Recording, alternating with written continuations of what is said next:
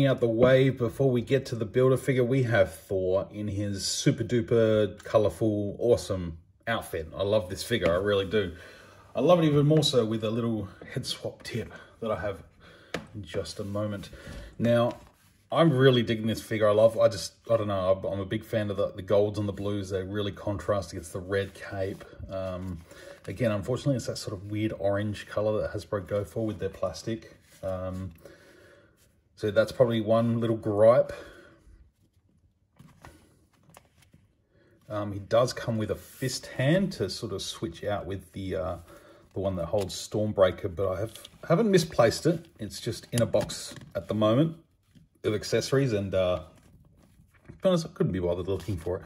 So it does come with one switch out hand.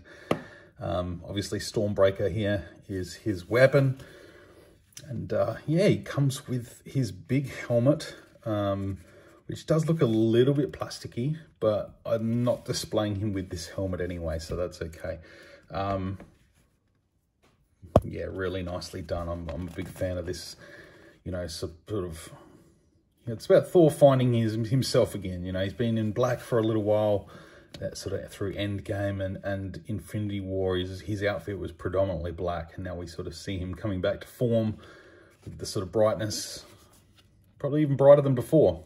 He's gone for gold instead of the silver. The nice blue.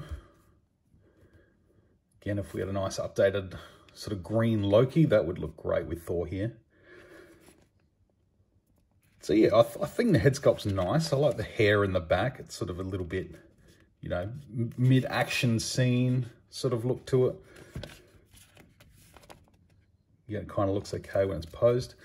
But for me, I get the Ravager Thor head, and I've put it on this Thor here. And it fits like a glove, nice and tight, perfect swap. And given that we don't really see much of Thor in the helmet in the film, it sort of made sense for him to put this one on.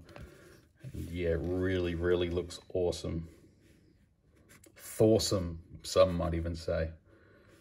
See, it fits nicely over the top.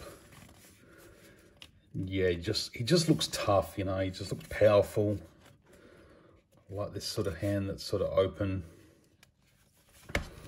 Love that metallic blue that they've used on this figure. I think it looks fantastic. Really nice choice in color.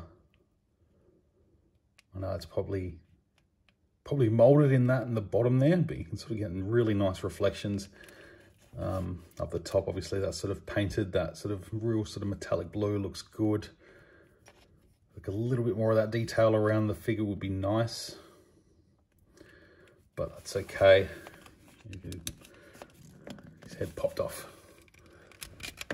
It is a perfect fit. There we go. It shouldn't pop off now. Yeah, pop off.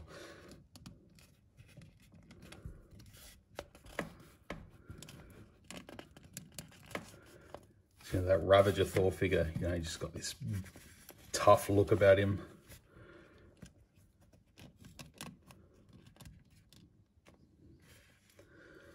So for me, this is probably my definitive Thor figure at the moment. I do love that Endgame one.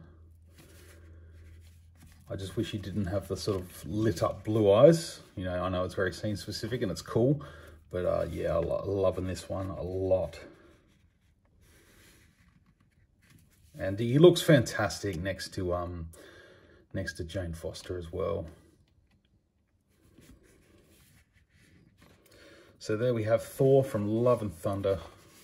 Love the movie.